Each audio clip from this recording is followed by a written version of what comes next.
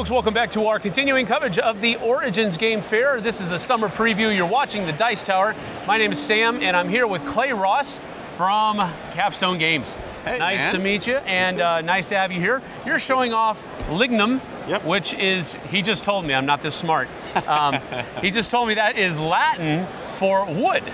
Yes. So this is the lumberjack game. I'm a lumberjack and I'm okay. Yes. If you've had a fascination with being a lumberjack, boom, we got you covered. This is it, all right?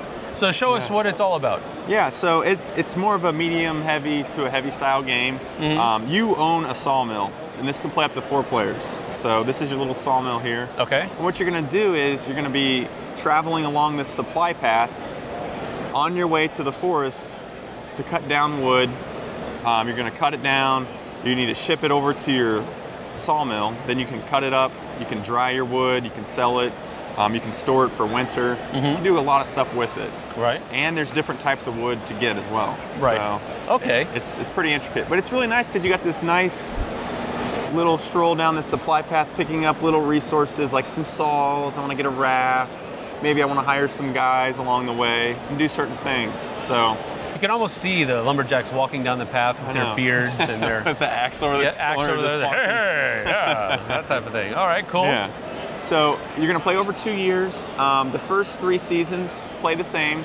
Winter's different. It's really cold out. Nobody really wants to go outside and chop down some trees. So winter's real quick. All right. But winter you have to have a certain amount of food and wood that you've stored up to heat yourself and feed yourself. And these cards will tell you, there's a ton of them in the game, but for example, this one you need 6 food and 5 wood for the winter. So all right. It's a pretty, it's a tough task to hit, but yeah, okay. You gotta do what you gotta do. So, but yeah, you're gonna travel along this path, and as you go, you can stop anywhere you want, and you get, in this case, I'd get $1 in my pile. Okay. You can never go backwards. You always have to go forward. Okay. So, one of the most, let's just talk. So these guys, they cut down the wood at the forest. And these represent the wood that's available. Okay.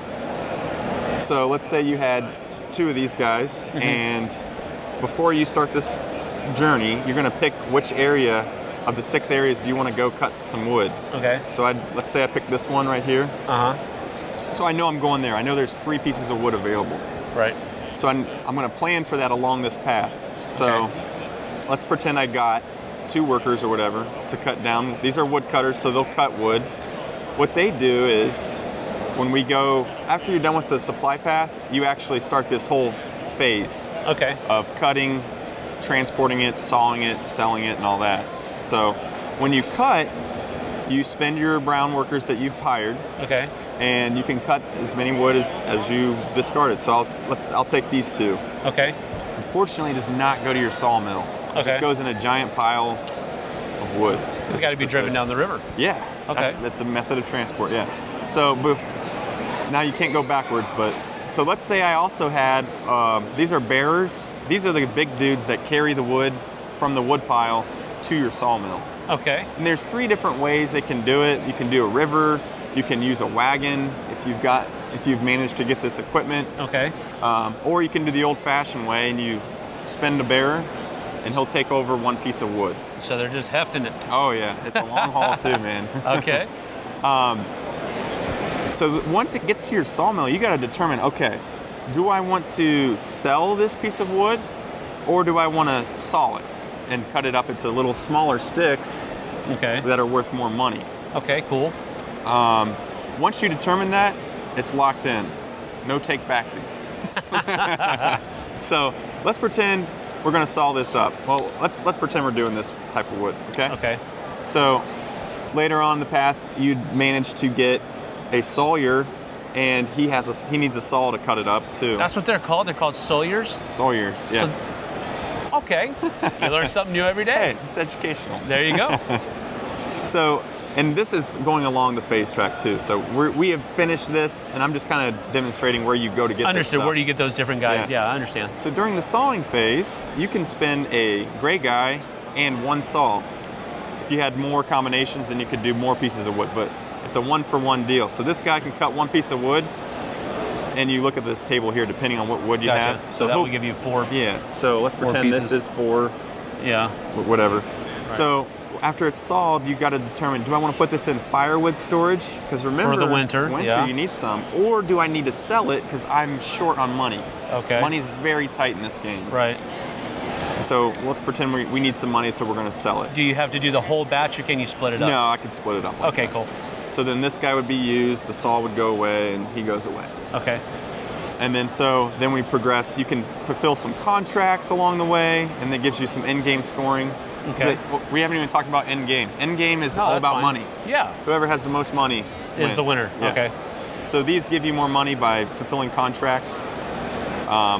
After you sell, whatever you don't sell in this area, this is your selling area, is going to dry. You're going to dry it. And as you dry it, it gets its value is increased. In this case, it's a value of +1 for the sale and +2 for the sale. All right. And your dollars that you get for the types of wood you have are right here. Right there on the board. Okay. Yep. So it looks like you got what, 2 years? 2 years to do this. 2 years so that's going to amount to what, 8 rounds? 8 rounds, but these winter ones are real fast. You're not going around there. You're just like, you do one action and then you pay your goods. Correct. So it's really 6 rounds with a couple extra in between rounds there. So there's 2 things left I want to just mention. Everybody has a worker of their color. This is like a wild, and he's available every single round or season. So he can do whatever. Yes. But you have to choose. Yeah. So it's the way it's laid out is like, as you're going down this path, you get to the bearers. These guys are going to transport wood from your wood pile to your sawmill, but you haven't even cut wood yet. So you're like, so you have to. It's all this like planning for making sure everything's in the row. Right. The planning is then enhanced by one space, and this is what's cool about this game. You as the player determine how complex this game is. Okay. So you can skip any space you want on here, right? This plan work section here is the crux of the game. It is so beautiful how it works. There's going to be a certain amount of these cards available to you. And what you're going to do is, let's pretend it's spring on the first year. And let's say I want to plan to do this super awesome bonus 1, 2, or 3 seasons from now. Okay. So I'm going to do this bonus action 2 seasons from now. So I put my 2 down, and 2 seasons from the spring is fall. So now when we get to fall, I'll know, oh yeah, I can do this awesome thing. Okay. And this card specifically is, going back to that sawyer plus saw, now he can cut 2 pieces of wood at the same time. Okay, that's cool. So you can build up and do these super awesome combos. All right, so about how long is this? 2 hours. 2 hours altogether. Yeah. It's pretty heavy, pretty involved though. Yes. I mean, it does have Heavy Cardboard's endorsement. Yeah. So they pretty much know what they're talking about as far as heavy games are concerned. So you can go on their recommendations. So when is this going to be available? I actually have to go to Dayton to pick it up at the warehouse to bring it back to the show for tomorrow. All right. But we're doing pre-orders next week, and we're going to ship it out to everybody in the United States for free. Okay. It's a $70 price tag. It will be available at retailers probably the end of July. Okay. So if you want it, there's only a 2-week window for pre-orders, and it's starting next week. All right, so that is Lignum from Capstone Games. Yep. And you've got one other one that you wanted to show us real quick, and that is the Climbers. Yeah, just slide that forward. Just real quick. So the Climbers is part of our new line, Simply Complex. Simply Complex. Yes. I see what you did there. So this is very prototype form here. This is not anywhere near production quality. All right. But essentially what this is a big mound of blocks. Simple. Yeah, it's very complex. But complex. So ladders. I see ladders. Yeah, the ladders are the fun part. So you're going to have all these blocks on the table in a big pile, like a structure. Okay. So there's a couple different sizes. Built before the game begins, basically. Yes. Okay. So you're going to pick a color. And I'll be teal. I'll be red. So you're going to get red, and then you get a blocking stone. Everybody gets a ladder. You get a short ladder. Hey, why do I get a short ladder? And a long ladder. Oh! Bonus time. Yes. So there's your long ladder. These are awesome, by the way. Yeah, thank you very much. So everybody, that's your starting pieces. And again, remember this is going to be all of these wooden pieces stacked up. So it's going to be huge. Huge. Huge. So what your guy can do, or what you're supposed to do, is climb up to the highest level possible. Then when everybody passes, whoever's at the highest is the winner. Okay. So what you do is you can climb up, you can pick one block on your turn, any block you want that doesn't have a piece on it already, orient it any way you want, and just make sure you got to put it back inside the structure somehow. Okay. So I've done that, and I climb up there. All right. You can only touch the surface that matches your color or the neutral surface. Okay. So to climb larger distances, you would need a long ladder. And once you use your ladder, whoops, pretend this is whatever. Let's say it's a legal move. Your ladder goes away. Okay. And if you these are one-time use. Yeah, they're one-time use. Okay. And the blocking stone is okay. Now the blocking. Let's say I was down here. The blocking stone. Nobody can move this block until it comes back to my turn, or even step on it. Oh, okay.